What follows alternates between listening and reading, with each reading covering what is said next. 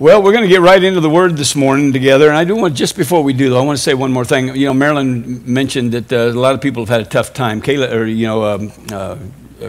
father passed away this week, and a lot of people have been going through some difficult times. So, you know, we just need to always remember that I've never ceased to be amazed at how big a problem some little things are in people's lives when contrasted to what other people are going through, you know. And we need to always be aware, even when we're thinking, you know, wow, man, I've had a tough week, you know, my rent was late, you know, I didn't have any gas money Tuesday and Wednesday or whatever, you know. We need to be remembering that all the time, that all around us there are people that are really dealing with, you know, with some difficult issues in life. And we just need to be asking the Lord. When we're unaware of things, we need to be asking the Lord on a daily basis. You know, Marilyn and I, we sit down to pray in the mornings, which admittedly we weren't able to do as much when we had a house full of people. There was always some interruption. But now that we're alone, we're able to once again go to our back porch or go to our living room and sit and pray for the church and just pray in general as the Lord leads. And that's one of the things we do, is we just ask the Lord, you know, to pray through us for those of you that may be experiencing difficult times that we're unaware of. And, you know, a lot of times people are going through stuff and you're not aware of it until it's too late. And so, you know, why don't we just take up that attitude? We're family here, and you know, we're part of a huge family of the body of Christ. We're just a small portion of it. We're a localized portion of the body of Christ. But, you know, we need to all be sensitive to it. Church is not, as I was telling one man this week, you know, church is not about gathering here on Sunday morning to hear me talk. Church is about living, you know, living the life 7 days a week, being sensitive to one another and being participating in one another's needs as well as one another's joys. And, you know, too often that's been left to, in tradition, that's been left to the paid professional up front.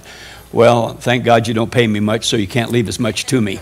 So, but anyway, you know, it's just, so we've gone through people have gone through some tough things this week. Jenny is improving. Jenny's getting much better. That's good news. You know, there's a lot going on. And like I said, Doug will be getting released tomorrow, out of the hospital tomorrow, and different things going on. So just kind of keep this people that we are aware of in your prayers, and be thanking God for them all the time. Good to have this beautiful young lady back. Would you go to Mexico? Yeah, sure. She goes to Mexico. They go to California. Gee, we stay here. Praise God. Are you feeling sorry for me yet? Praise God.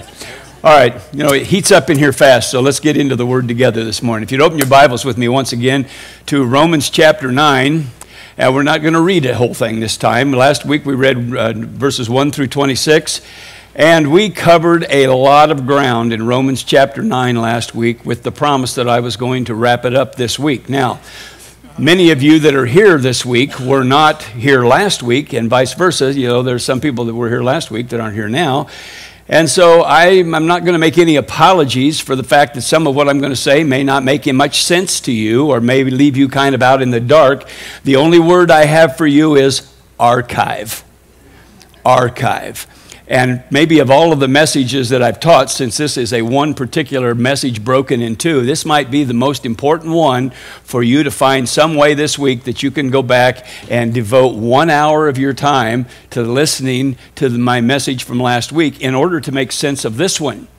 And vice versa, I would say to those people who were here last week and won't be here this week that maybe they should go back and devote some time and get this. Because really and truly, this is a passage of Scripture, a chapter that, you know, as we talk about what about the judgment of God, there really isn't a lot that really speaks to the judgment of God in this passage of Scripture, the way that evangelical and fundamentalism and Catholicism and charismatic Christianity has presented the judgment of God. But there are indeed some things here that have influenced the way people believe about the judgment of God.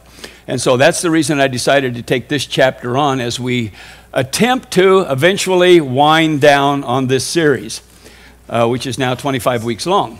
And 25 hours of the best listening you could possibly do. You know, it is true, because I remember when we first began, you know, Marilyn and I first began our journey years ago together, that, you know, we just could not listen to enough. Now, admittedly, some of the stuff we listened to we've since discarded or since realized maybe was a little bit misleading or maybe even greatly misleading.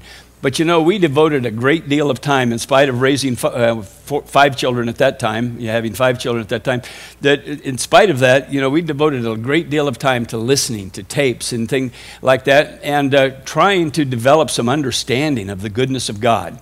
Fortunately, God had us going in that direction right away, not trying to understand, you know, the last days or the judgment of God or those kind of things from that negative perspective that most of us are familiar with. But God was very generous to us, I think, in the beginning by suggesting to us that we just pursue the goodness of God. And so I'm glad that we followed that path. But you know, there's so many people that keep coming up with questions. Now, not from this congregation, but you know, I know that there are people that are with us on the web and that will listen to one of the messages in this series, or maybe in some other series I've done, but then call or email or, you know, message me somehow and say, yes, but you, and no, I've already taught on that. You just haven't heard about it because you haven't been willing to go and listen. Now, again, I'm not saying everybody needs to listen to absolutely everything I've said, but a lot of the questions that people still are having, I mean, 25 weeks into this thing, I've answered a lot of questions from the Word of God. You know, and again, not that my answers are the final answers, and I never want you to get the idea that I believe that what I tell you out of these things is the only thing to be found in there. Yeah, that's one of the problems we get into. We begin to think that somebody has the clear picture, all of the picture, on some particular subject or even some particular verse. And nothing could be further from the truth. The Word of God is such a wonderful, wonderful, continuously self-revealing, unveiling masterpiece, you see, the Scriptures are. And so we need to understand that, you know, even when we want to put confidence in our pastor and his teaching, well, you know what? You can take what you get from me or from anybody else that's teaching, but please understand that that's not the whole picture ever. God hasn't given me a complete revelation on what about the judgment of God, and yet you think, well, my goodness, you must have. You've been teaching on it 25 weeks with no promise of an end in sight.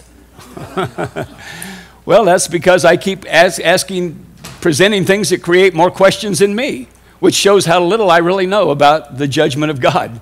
But anyway, I don't want to kind of completely undermine my teaching now by talking that way, but I do want you to understand that there's been a lot said that I believe would help a lot of people if they would just be willing to take the time and go listen. See?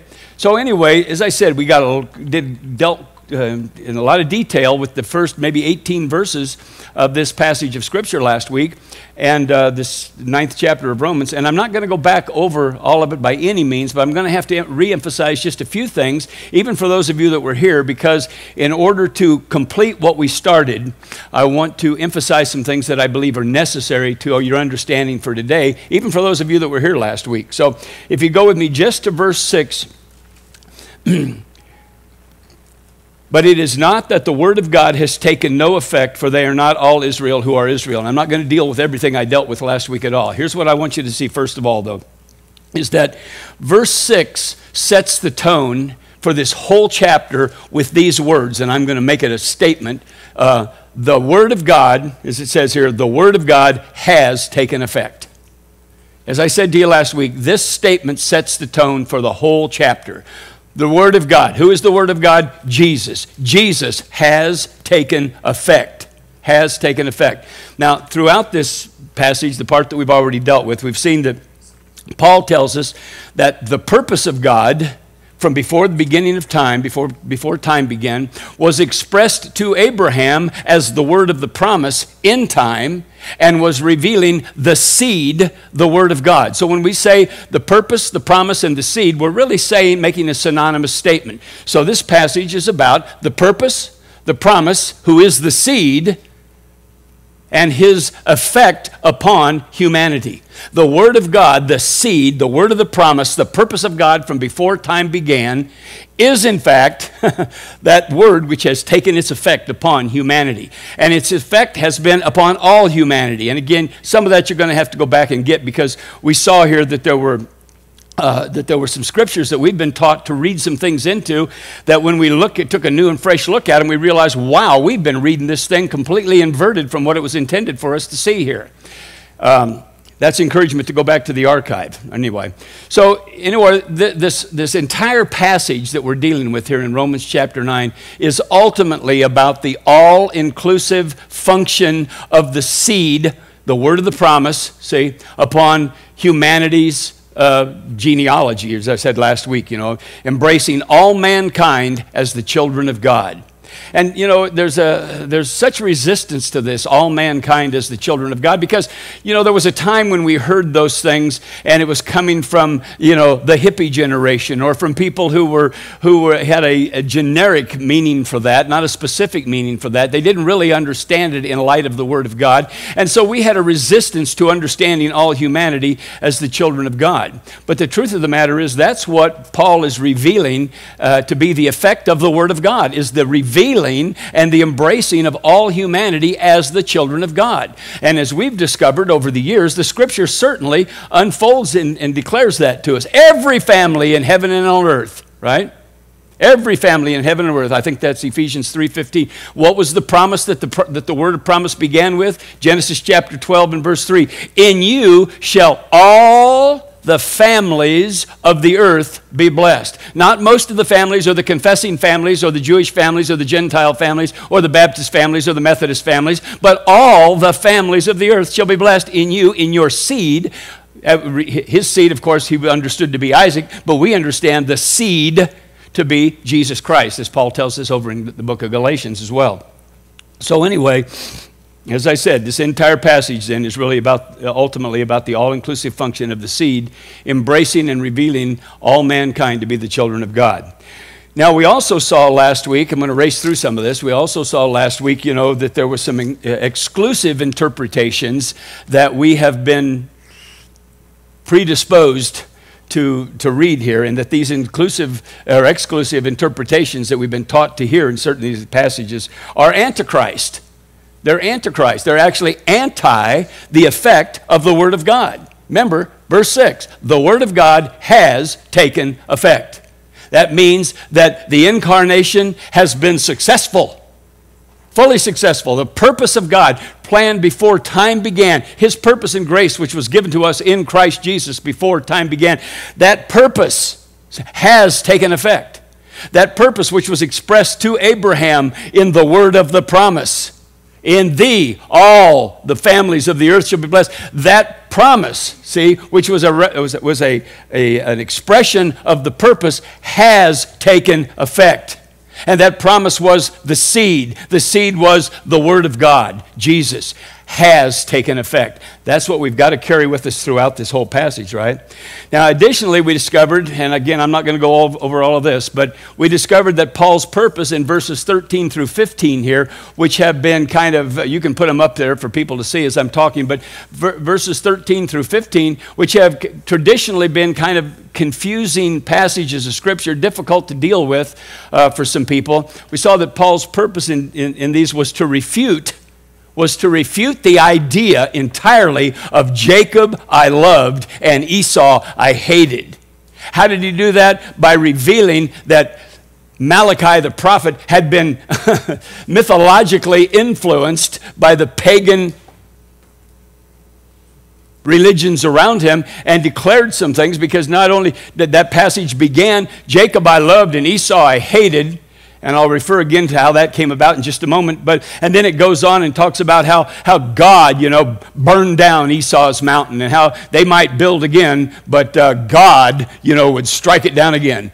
In other words, the entirety of Malachi's message there was really a message of retribution, of don't cross this God of Israel, because he'll burn your mountain down, right? If you don't from sin retire, he'll set your fields on fire. That was an old song. Isn't that a good song? If you don't from sin retire, he will set your fields on fire. Wow, where did we get that garbage, huh? Anyway, so as I said, though, but Paul had an intention here in these verses 13 through 15, and that was to expose the fallacy of Malachi's prophecy that Jacob I loved, but Esau I hated. And so consequently, what Paul was able to do there was to further emphasize the all-inclusive, victory of Jesus Christ, the Word of God, the seed. where we read that verse and we get somewhat confused about who it is that God hates and who it is that God loves and how that applies to us today and blah, blah, blah, blah, blah, blah, blah. And so we can't maintain any continuity throughout this chapter. We say, well, the word of God has taken effect. Well, only on the Jacobs, not on the Esau's. Okay? All right. Now, the overriding message of this chapter, if it'll allow me, the overriding message of this chapter is the mercy of God that is revealed in the purpose, the promise, and the seed, having its effect on all of humanity. Verse 15, I will have mercy on whomever I will have mercy. That's like God saying, I'll do what I want to do and you won't tell me what I'll do. Okay, I'm going to say it like that. Because again, we try to read that differently. We try to read that I'll have mercy on whom I'll have mercy and on the rest I'll have retribution.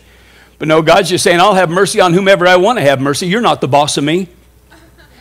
Religion, you're not the boss of me. Humanity, you're not the boss of me. I'll be merciful to whomever I want to be merciful to, and you won't change me. So that's verse 15. Verse 16 said, it's not of, not of him who runs or him who wills, but of God who what? Shows mercy. And we talked about that last week. When you look to God, if you're not seeing mercy, you're looking to the wrong God. You're not looking to the Abba of Jesus. You're not looking to the Father of Paul. You're looking to a God that religion has taught you to look to that does not show mercy, because what shows when you look at God is mercy. And then verse 18, therefore he has mercy on whomever he wills. Once again, verse 23, that he might make known. Now, verse 23 was the only verse that we really took on beyond verse 18 last week, and so I'm reading it once more time here. But that he might make known the riches of his glory on the vessels of mercy, which he had prepared beforehand for glory. So we have right there, as I said, the overriding message of this entire chapter is the mercy of God having its effect on all of humanity as a result of the effect of the Word of God. It was the purpose, the promise, and the seed that enabled man to understand the mercy of God. And then we concluded our work in this chapter last week by recognizing God's purpose for Pharaoh. Because boy, has religion ever screwed up God's purpose for Pharaoh. See? So we realized that God's purpose for Pharaoh was to be a vessel of mercy through which Yahweh would bless not only Pharaoh and Egypt, but would bless Israel and then all of the world through him. God's purpose for Pharaoh was not destruction. God did not want to destroy Egypt and Pharaoh. What God desired to do was to bless Pharaoh and Egypt first and foremost so that he could be merciful towards them in the same way, to raise him up in mercy, the same way that he had raised up the Pharaoh of Joseph's day. See, Joseph's day had great mercy upon him, and he recognized it, and he extended it to Joseph, and he extended it to Joseph's family when they came down, and so on and so forth. See, well, this was God's plan for Pharaoh, but religion says, if you look at that verse, for the scripture says, verse 17 to Pharaoh, for this very purpose I raised you up, that I might show my power in you, and that my name may be declared in all the earth. And we have basically learned, at least subversively, we have learned that God said, this is the reason I raised you up, to cut you down. I raised you up to cut you down so that the nations would fear me, so that the nations would understand that this is the way I deal with people that don't worship the way I want them to worship. Some form of that is what religion has taught us to believe. But what was God saying? He said, for this very purpose. For this very purpose. What purpose? Verse 23. I'm not going to read it again. We talked about it last week. The purpose that God might use him to show his mercy upon to show his glory upon the vessels of mercy. He said, I want to show my power in you in a wonderful way, in a good way, not in a destructive way. Say,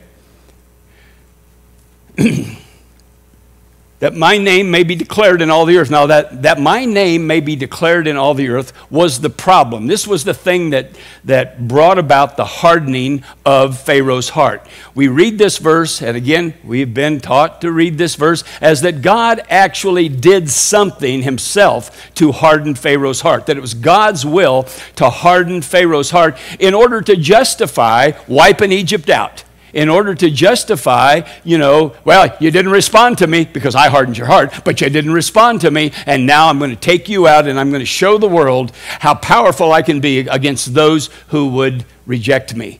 See? That's kind of the way. Again, I'm being a little bit extreme in the way I'm saying some of these things, but I'm just trying to call to your attention the kind of the foolish way we've read these things because of the way we've been indoctrinated, right?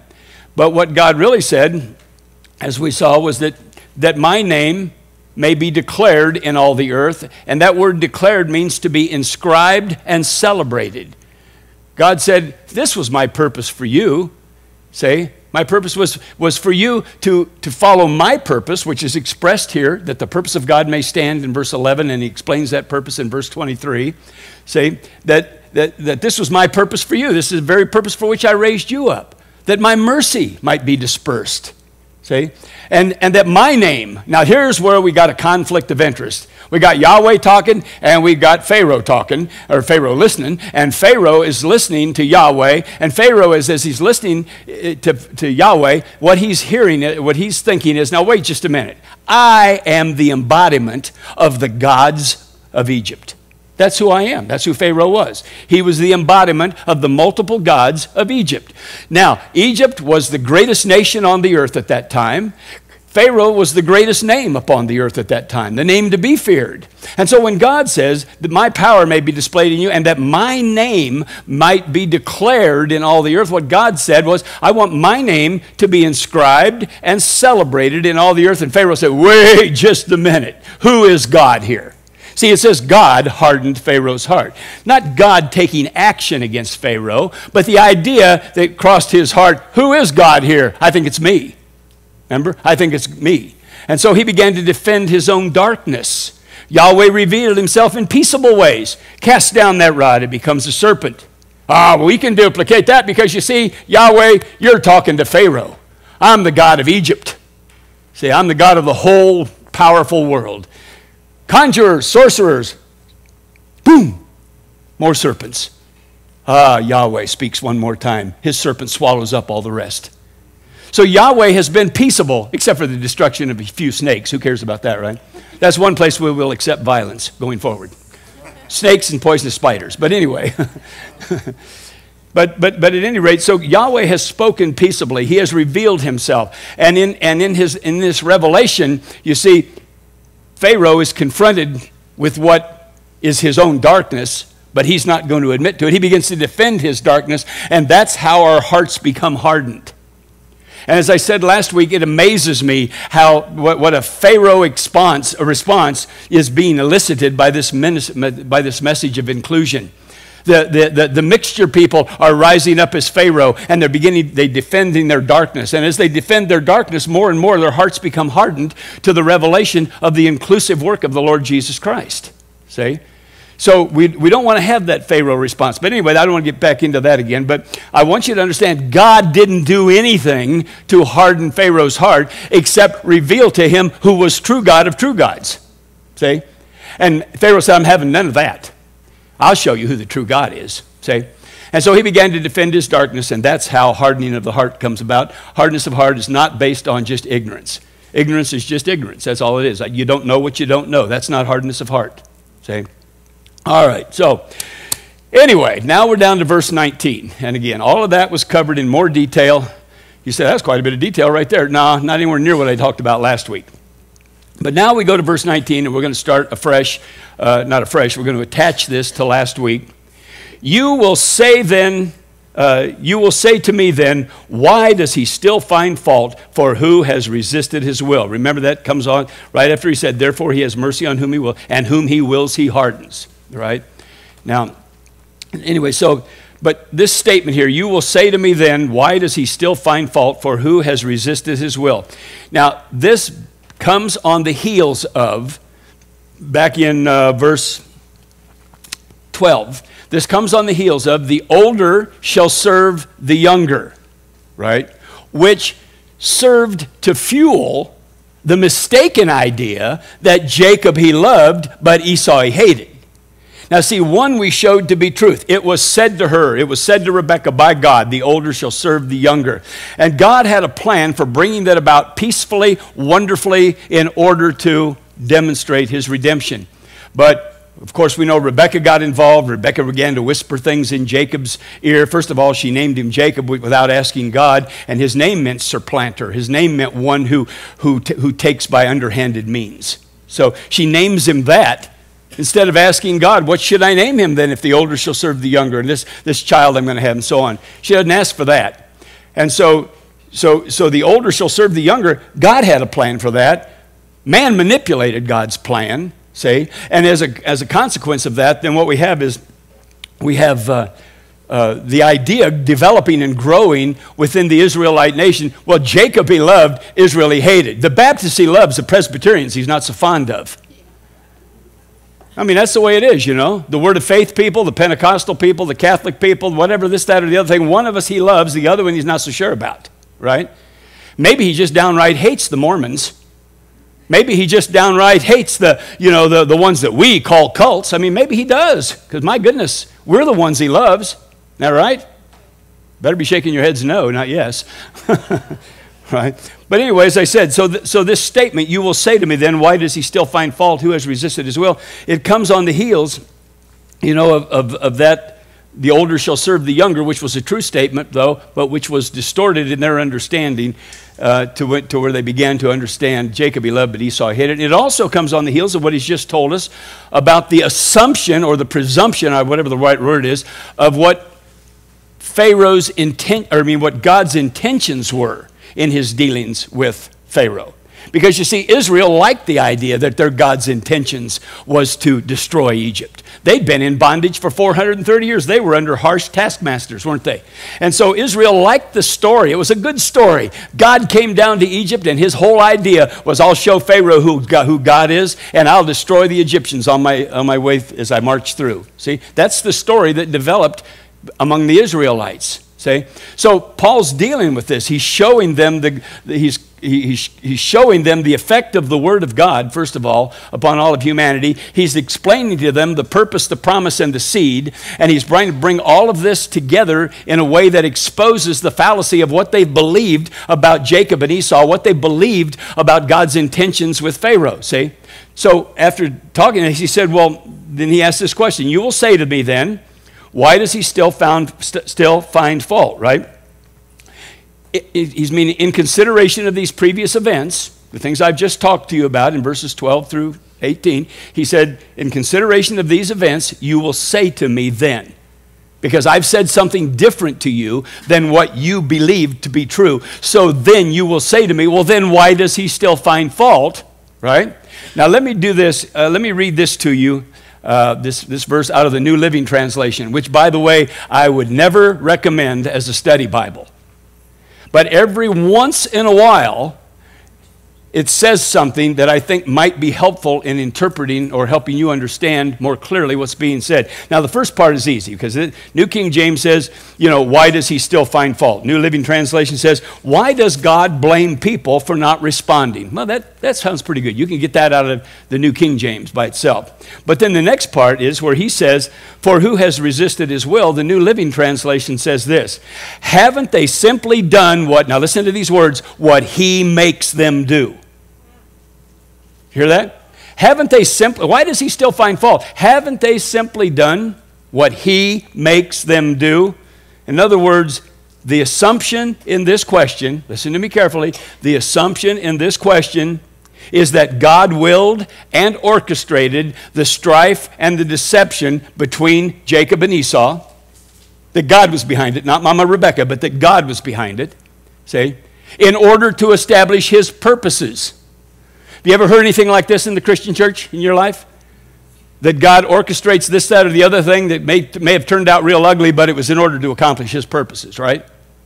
See? Oh, and also that God, himself hardened Pharaoh's heart so that he could justify destroying Egypt, as I've already said. In other words, let me make it shorter. The question of sovereignty is being asked here. See? Why does God, how does it go? Why does God blame people for not responding? Haven't they simply done what he makes them do? See, so they're asking this question of sovereignty. Isn't everything that happens the doing of God? That sound familiar to anybody? Has anything in your past ever tried to communicate that message to you, whether you accepted it or rejected it? See, somewhere along the line, that's what you've probably been led to believe. That's what most of the people in the world believe. The ones who reject our Abba, the ones who reject our Jesus, the ones who have no interest in what we call the gospel, because the gospel they've heard is one in which God, everything that happens is God's doing, right? All right. All right, now let's read verse 20. But indeed, O man, who are you to reply against God? Will the thing formed say to him who formed it, why have you made me like this?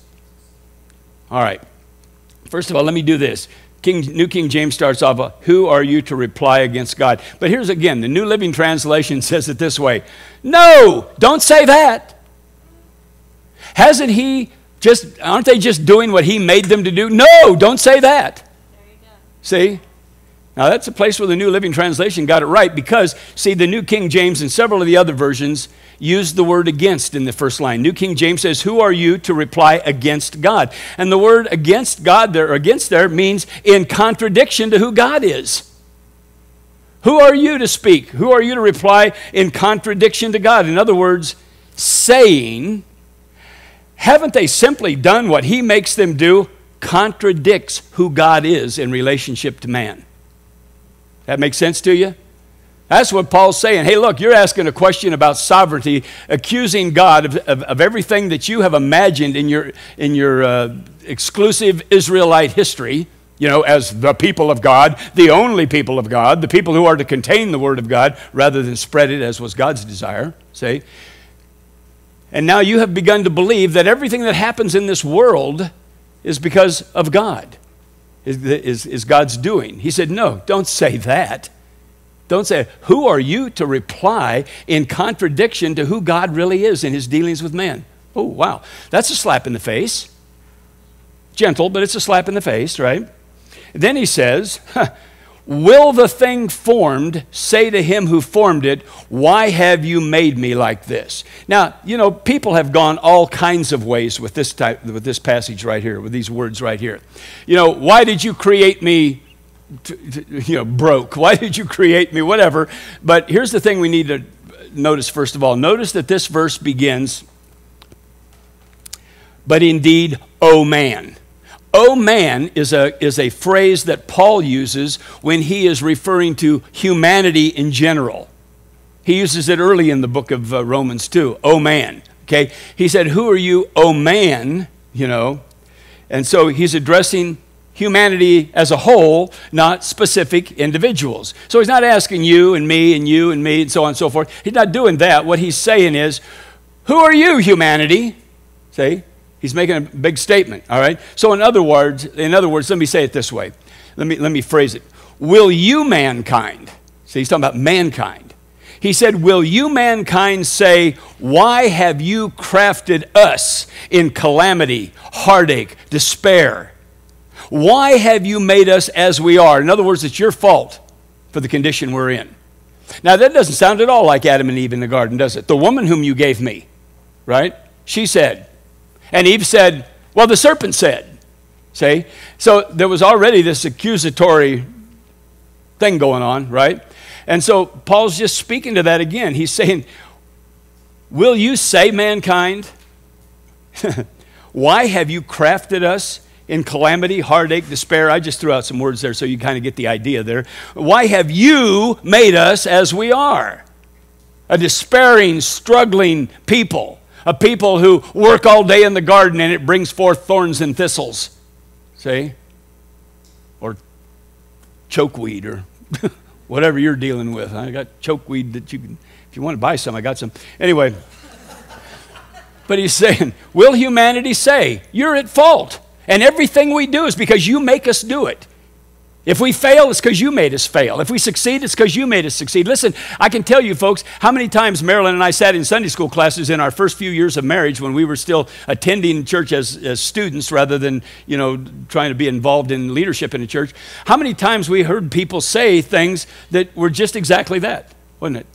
You know, well, God had me fail because God made me sick because see, it's God did. And he said, Wow, will mankind say, you're at fault for our condition? Well, then now, here's where you got to really start paying close attention. I know most of you have been listening to me already, but you got to start paying attention, because now we're going to move into verse 21, and you're going to see here that once again we've got some, as I said last week, reversing of bias to do. Because verse 21 apparently, as you begin to read it, is justification of the human condition that he's just talked about. In other words, he says, does not the potter have power over the clay? And here's the way we've learned it. Listen to me carefully.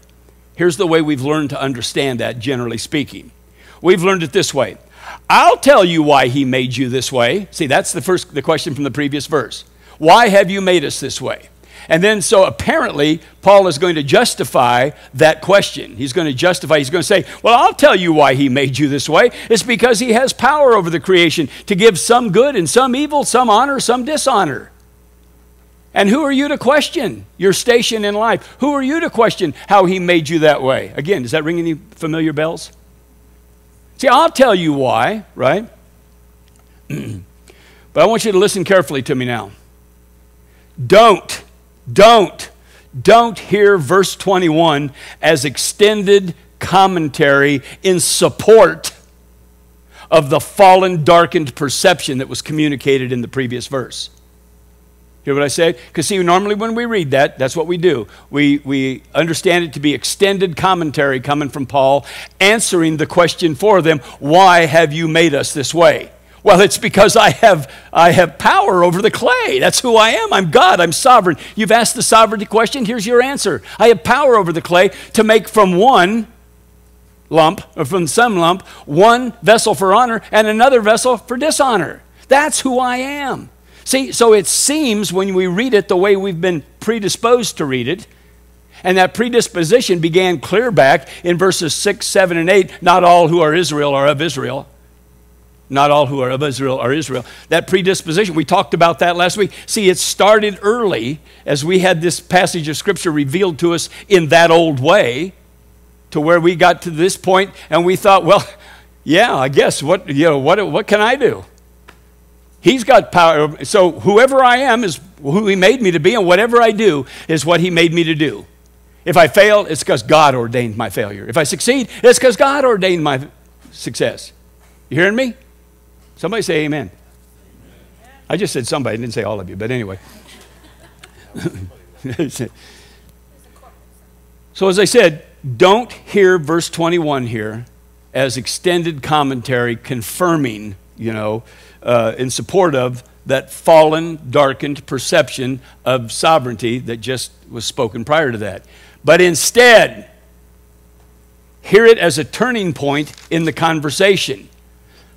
Hear it as Paul saying, you're asking the wrong question. You've asked the question, why does God make us do the things we do, basically? You're asking that question. But here's the question you need to ask instead. And right now it won't make too much sense to you because it seems like, I'm not really changing much. But he said, you're asking the wrong question. You're asking, let me see what he's asking here. He's asking, why have you made us like this? Right? Why have you made us as we are? That's the question you're asking. But he said, that's the wrong question. The question you need to be asking is, does not the potter have power over the clay or authority? Now again, because of your predisposition, you're not seeing the difference in that yet. But he's saying, here's the different question. Here's the question you need to be asking.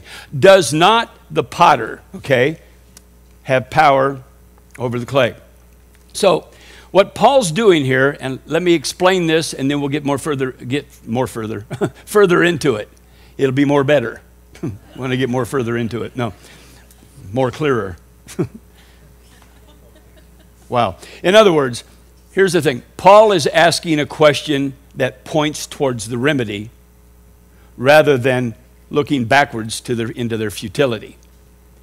See, rather than giving credence to the question, why are we as we are, Paul intends, in what he's about to say, to silence the error of human thought and bring them back to what? the Word of God has taken effect. Bring them back to, hey, this, remember, is about the purpose, the promise, and the seed. That's what he's trying to recall. He said, how many times do I start a conversation? You know, I start talking about something, and I get a few well, Marilyn would say a few chapters into it rather than a few sentences into it. And already I'm being misunderstood, or we're forgetting what we were talking about in the beginning. And so that's what Paul's doing. This is a turning point in the conversation. And he's saying, you know, I'm not going to give any credence or any validity or my stamp of approval on the question you've asked. Instead, I'm going to ask you a different question for the purposes of guiding you towards the truth and away from the fiction. All right?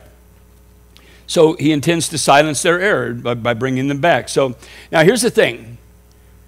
When we dump our bias, which is what I'm hoping you and the folks that are with us online and the folks that will listen to this in the future, when we dump our bias, this verse, we discover something beautiful. And boy, you need this. We discover something beautiful. Now, I have referred many times to Isaiah 46:10, declaring the end from the beginning. My purpose will stand and I will do all my will, right? Now, we're going to see that play out right now before us in this passage. So we're going to discover something beautiful, something that's declaring the end from the beginning. Now, please remember who the beginning is. The beginning is not a historical date. It's not the record of the creation of the universe. The beginning is he who is called the Alpha and the Omega, the beginning and the end. In the beginning, the Word was with God, and the Word was God. And without him, the Word was not anything made that was made. Declaring the end from the beginning. Declaring the way it will be when it all wraps up, see, from the way it was when it all began. From whom it began, right? All right, so as I said, I've used that a lot, but so we're going to discover that. Something that's declaring the end from the beginning, something saying, my purpose shall stand. That word means endure and be maintained, not fail. My purpose. What is his purpose? Well, his purpose and grace that was given us in Christ Jesus before time began, right? All right, the purpose was expressed in the word of the promise, and the word of the promise was the revelation of the seed, and the seed has had his effect on humanity. Okay, so something saying, my purpose shall stand, and listen to these words again, I will do. This is what we're going to discover in this. That's why I'm emphasizing this again. This is what we're going to discover in this chapter, or in this verse, the potter having authority to make one vessel for honor and another vessel for dishonor. And we've had that so destroyed in its understanding. My purpose shall stand, and I will do all my pleasure. So, again, what is it that the potter has the power or the authority to do? Let's just begin to break this down. Please be, you ought to be, if you got a Bible, you should probably be writing in it, but anyway, here's what it says the potter has the power or the authority to do. From the same lump, very important words, from the same lump to make one vessel for honor and another for dishonor. Now, the first thing that this tells us, from the same lump to make one vessel for honor. So what this tells us is that the clay, that the clay he begins with is good, usable clay, right? That's what it tells us, because it would not be to creating a vessel for honor and a vessel for dishonor out of unusable clay, right?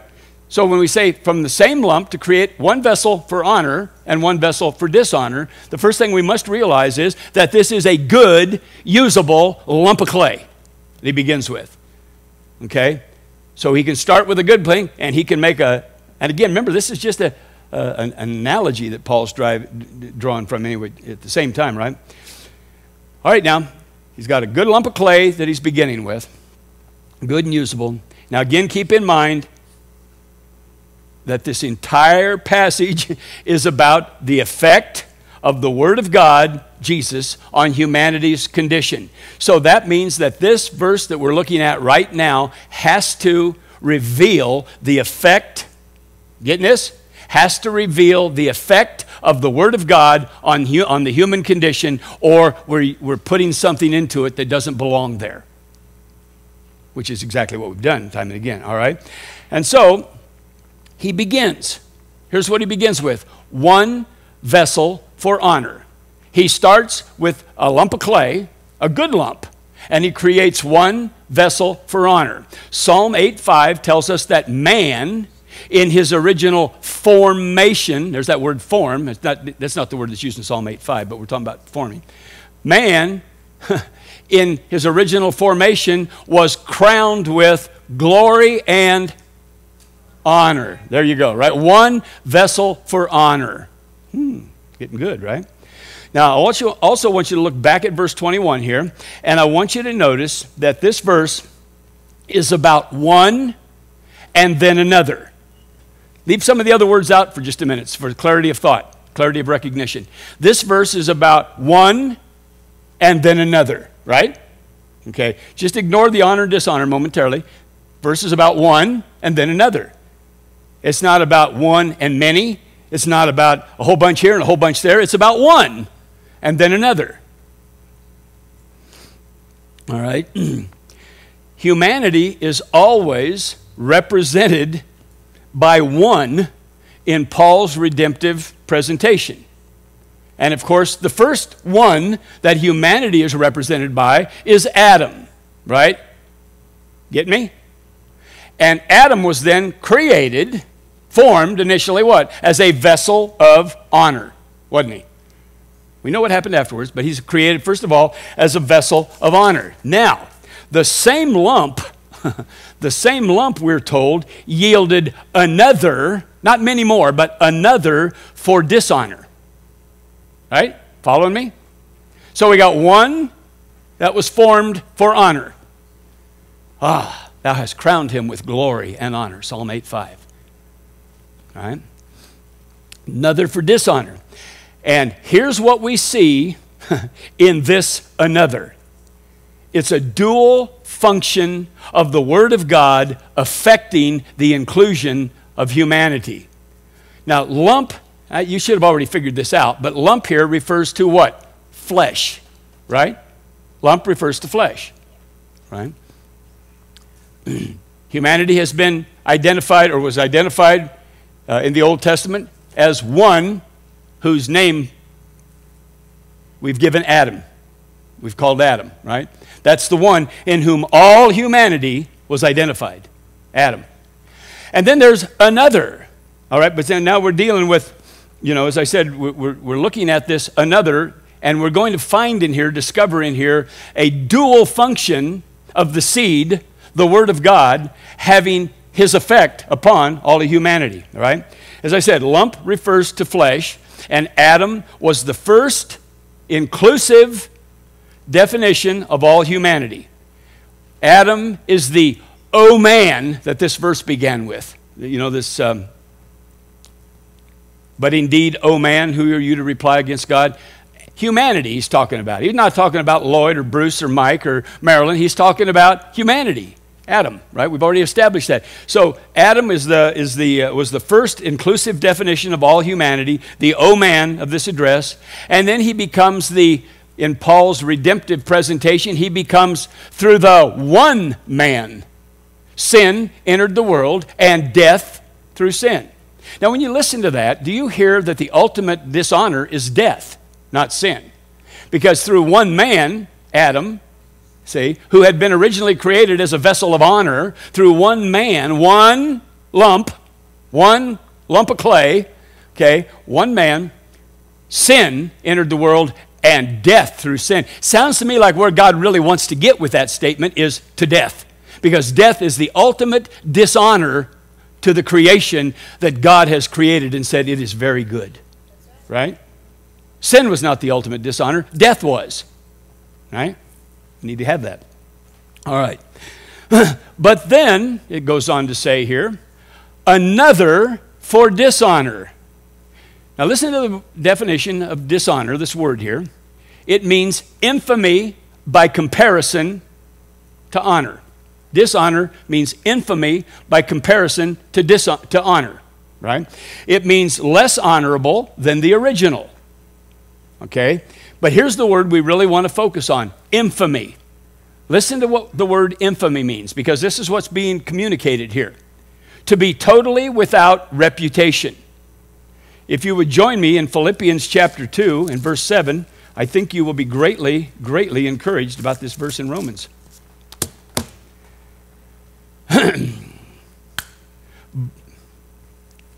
But made himself of no reputation. You hear that?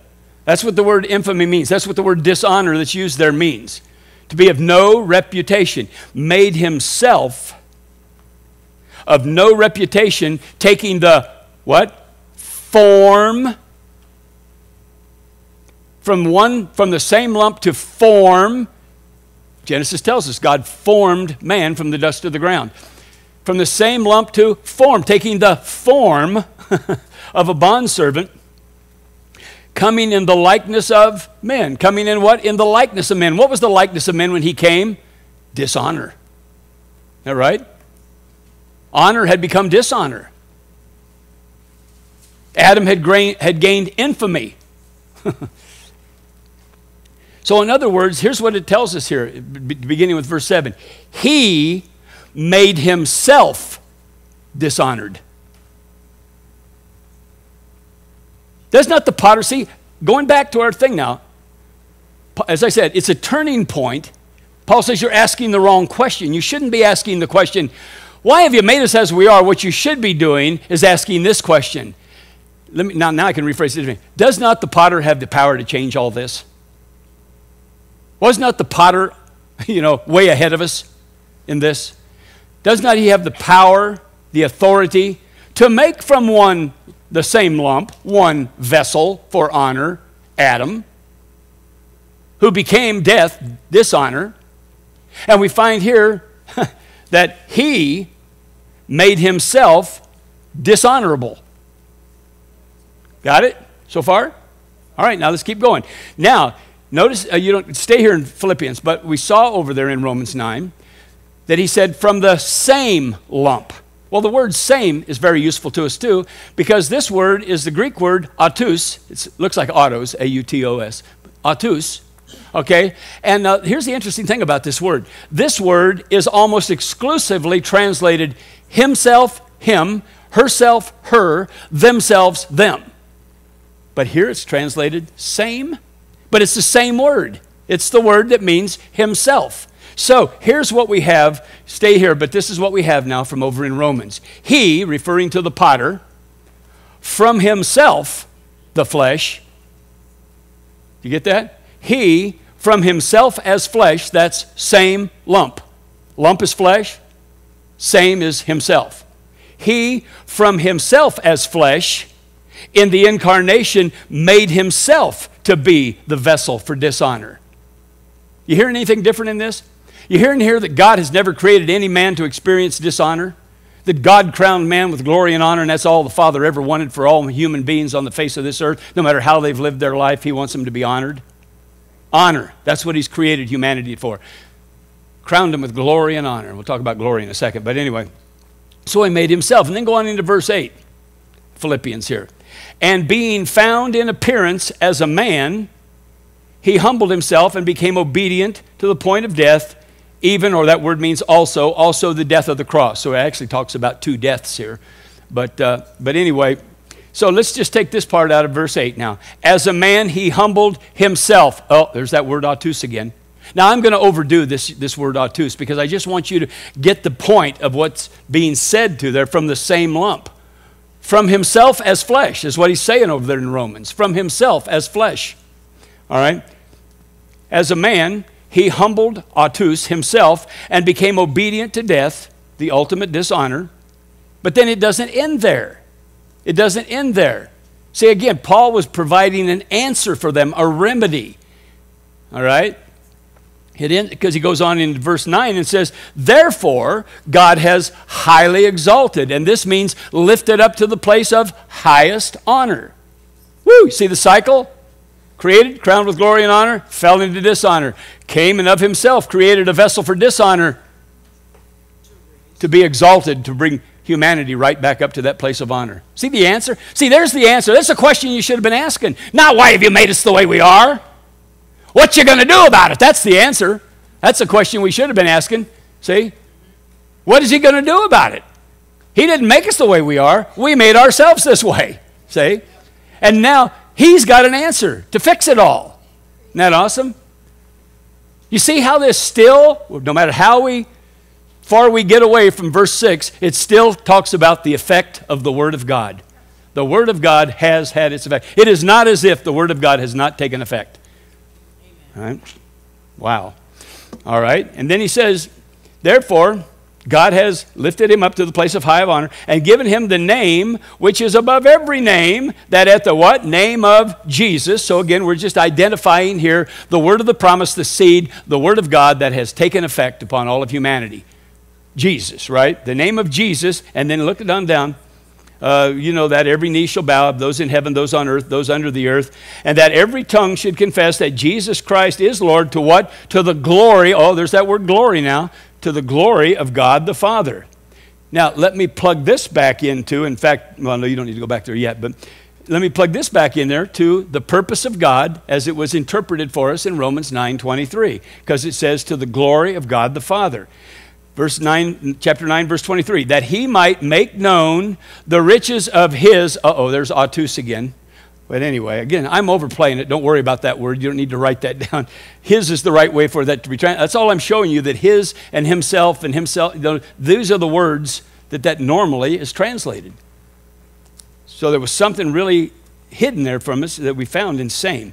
That he might make known the riches of his glory on the vessels of mercy, which he had prepared beforehand for glory.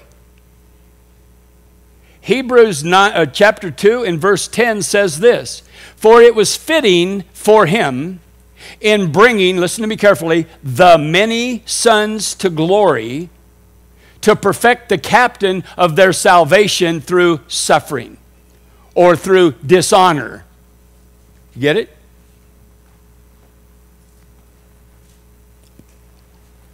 So in other words, we have the return to the crowning of glory and honor. It was fitting for him in bringing the many sons to glory. The many sons to glory. Wow. Now, so this is the potter's declaration, as I said, of the end from the beginning. Isn't that right? The Word of God has taken effect. There's other places where we find this. Of him, 1 Corinthians 1:30, of him, autos. You are in Christ Jesus, who became for us wisdom from God, righteousness, sanctification, and redemption. So here we see the exaltation. We see the honor, dishonor, honor. That's what we're supposed to see in this. This is the question you should be asking. What has the Father done about the way you see yourself in your darkened perception, humanity? The way you understand your humanity to be. What has the Father done about it? Has he done anything about it? Yes, he has. The Father has power. See? Okay. So any suggestion that God made individual men, some purpose for honor, some for dishonor, some for good, some for evil, so on and so forth, is totally, it's exclusive for one thing. It's exclusive. It demonstrates partiality. Say, it's loving one and hating another. And let's go back now and back to Romans 9, and let's use this in response to that. What shall we say then, right? Verse 14, what shall we say then? Is there unrighteousness with God? Remember we talked about that last week. Partiality, hating one and loving another. Say, exclusivity. These are unrighteousness. They're demonstrated as unrighteousness other places in the Bible. James tells us, you may not have committed adultery, you may not have committed murder, but if you have been partial, if you've displayed partiality, you're guilty of the whole law. See, that's unrighteousness, isn't it? See what I'm saying? So if God was displaying partiality, Jacob I loved and Esau I hated, in order to accomplish his purposes, Paul says, what then? What shall we say then? Is there unrighteousness with God? Certainly not. Why? Again, because he says to Moses, I will have mercy on whom I will have mercy. So inclusion in the mercy of God is the story of this passage. And exclusion must always be understood, not to where you become hateful towards people who are embracing an exclusive message. But exclusion, we must understand, is always antichrist. It's always anti the effect of the Word of God, right? Now, finally, okay, we get to this verse that speaks retribution to the fundamentalist evangelical judgment group, okay? The very verse 22, the very verse that I had to do this whole chapter for, because the word wrath pops up twice in it.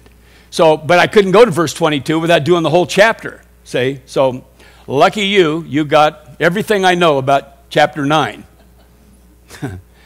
And when I do this series again the next time, and it's 57 weeks long, you'll get the other stuff that I've learned since then. First time I did this series, it was 6 weeks long. And it was in response to the tsunamis in killing the people down in Indonesia, and the local preachers around here and the television preachers talk about how that was the judgment of God on those pitiful people for their sin. So I did just a quick 6-week thing and had to go back later on and throw it out because it was just so incomplete. This isn't complete either. That's what I'm trying to say. Come back another generation from now and hear what I have to say. No. But anyway, so finally, as I said, we get to this verse, verse 22. All right, let's read it. For what if God, wanting to show his wrath and make his power known, endured with much long-suffering the vessels of wrath prepared for destruction? Let me go on.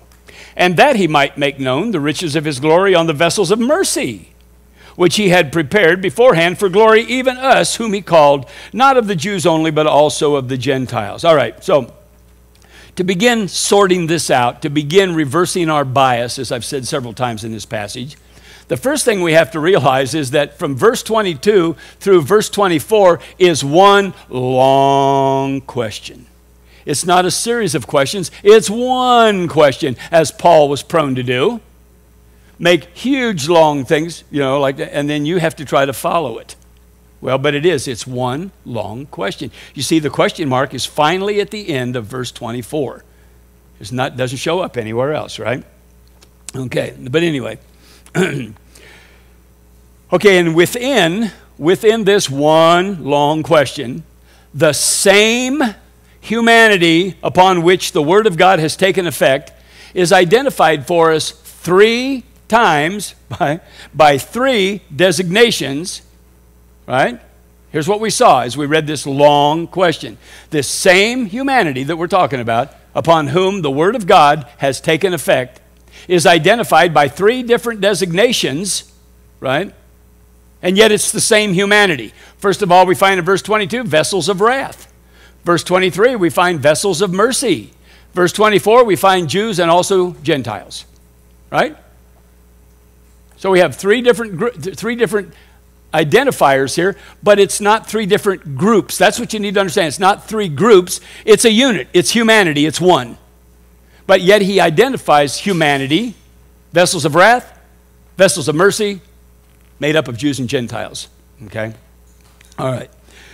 So that alone, just that what we've just acknowledged, should suggest that maybe we've been misled by those words, God wanting to show his wrath and make his power known. Maybe we've been misled. In other words, maybe it means something different than what we've thought it meant or what we've been taught it meant. God wanting to show his wrath and make his power known. Well, first of all, last week I think we proved from the passage here that God's power is mercy, that mercy is the power of God. It says the cross is the power of God, or the power of the message of the cross is the power of God to salvation, right?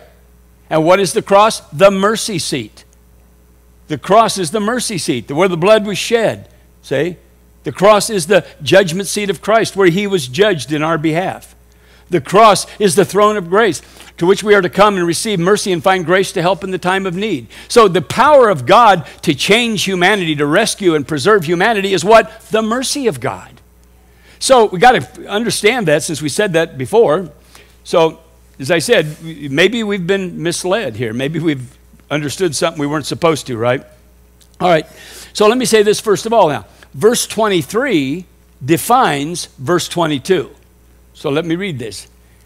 That he might make known the riches of his glory on the vessels of mercy, which he had prepared beforehand for glory.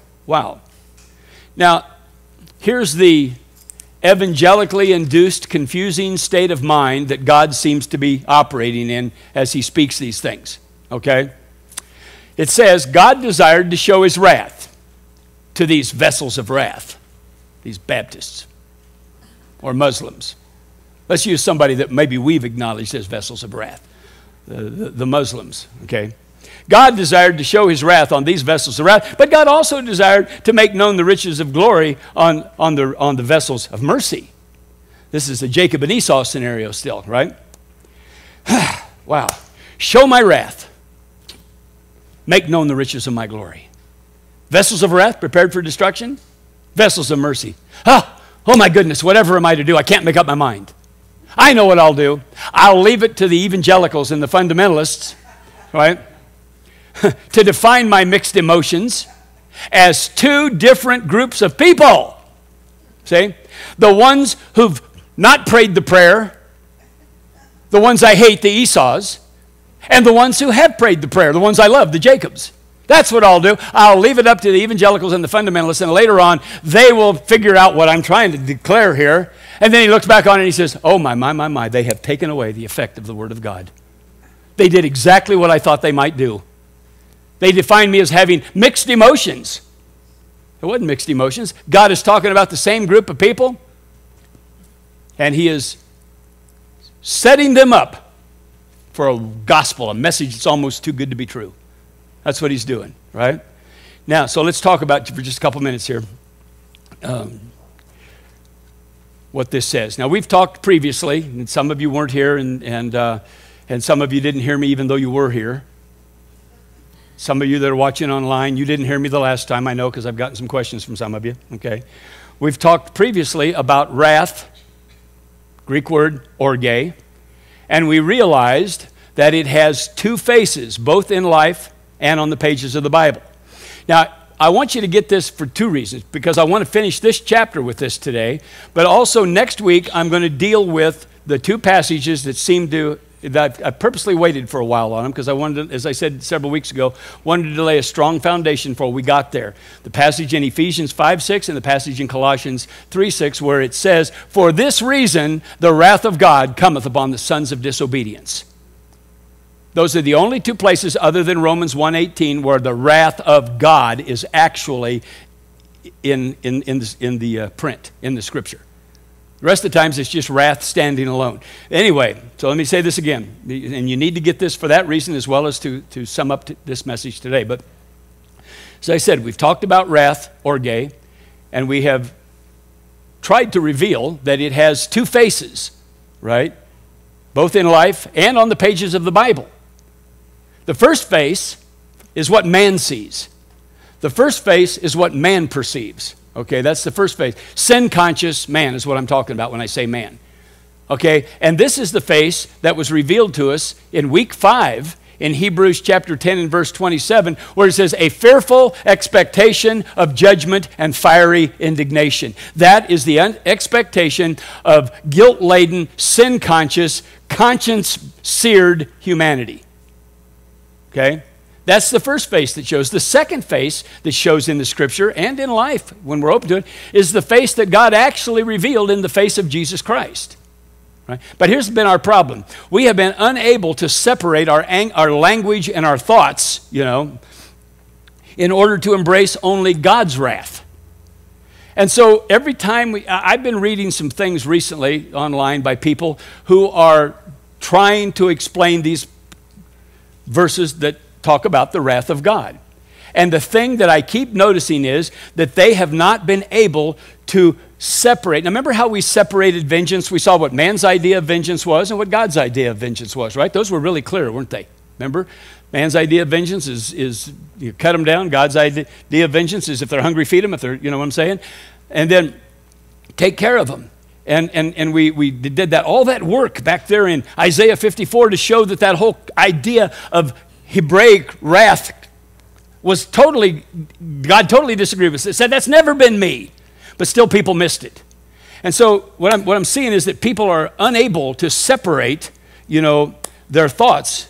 And so when they talk about the wrath of God in these 2 or 3 passages that do exist, they feel like somehow or another they've got to bring in some retributive value. It may not be actually of God, but it's a anyway, you know what? The problem needs to be resolved, and the only way it's going to be resolved is by realizing that we've got to separate our language, quit using human language, and start going with the revealed language of God with regard to what wrath orge means. So, listen to me one more time.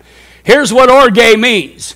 Don't worry about all the other crap that Strong's put in there, or Vines or anybody else about punishment and retribution, because that's all human stuff that's helping create the mixture that people are struggling with. The word orge means hot, passionate pursuit, strong desire, reaching forth, reaching out after, to long for, to covet after intimacy. That's God's word, wrath. That's God's wrath, all right? Now, what is man's revelation of wrath? Fearful expectation of judgment, right? And fiery indignation. We hear it all the time. Most churches will preach it today. See? Most apocalyptic movies that will come out in the next year, all will preach it. See? Okay? But let's plug these two into this verse that we're reading right now. Let me just read it. You follow along. What if God, wanting to show, plug in ours, okay? What if God, wanting to show his passion, desire, longing, and coveting for intimacy, okay, endured with much long-suffering the vessels of fearful expectation of judgment and fiery indignation?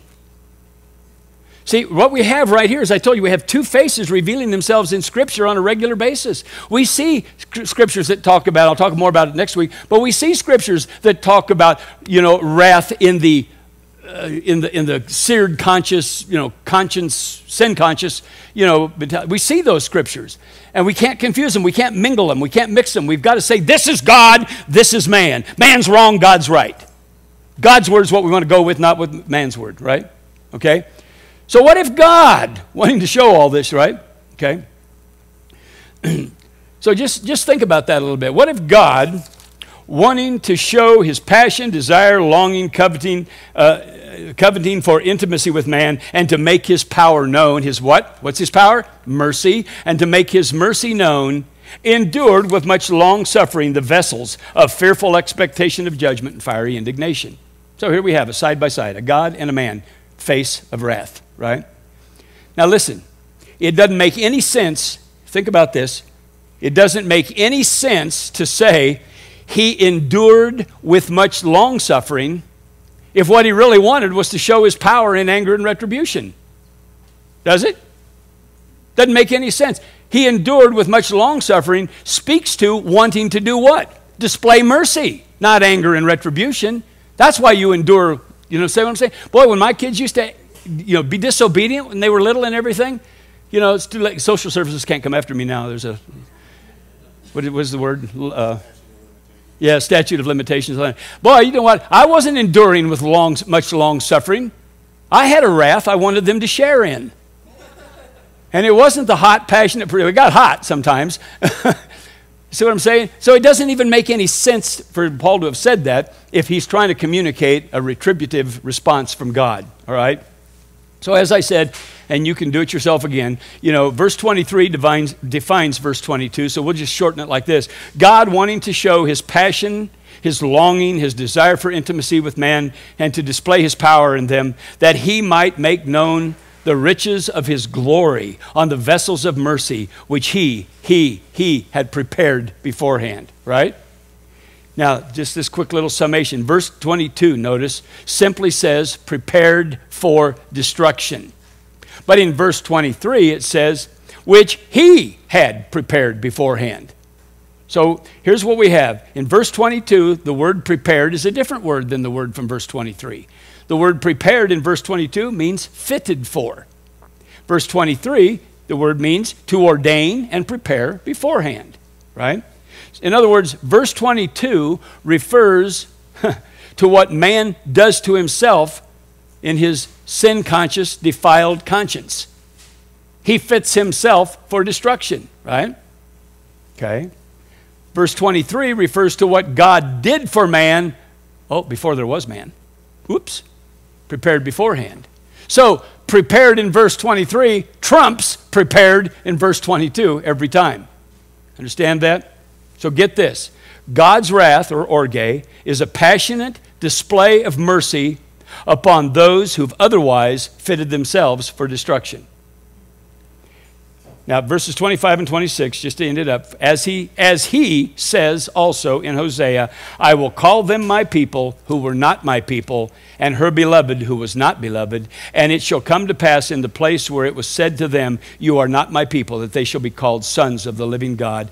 And here's the last thing I want you to notice, because we already talked about how Paul contrasted it was said to her and as it is written in the earlier verses. Notice that Paul said here, as he says, referring to God. And then he goes on. He's in other words, he's validating Hosea's words to have been what God said. Amen?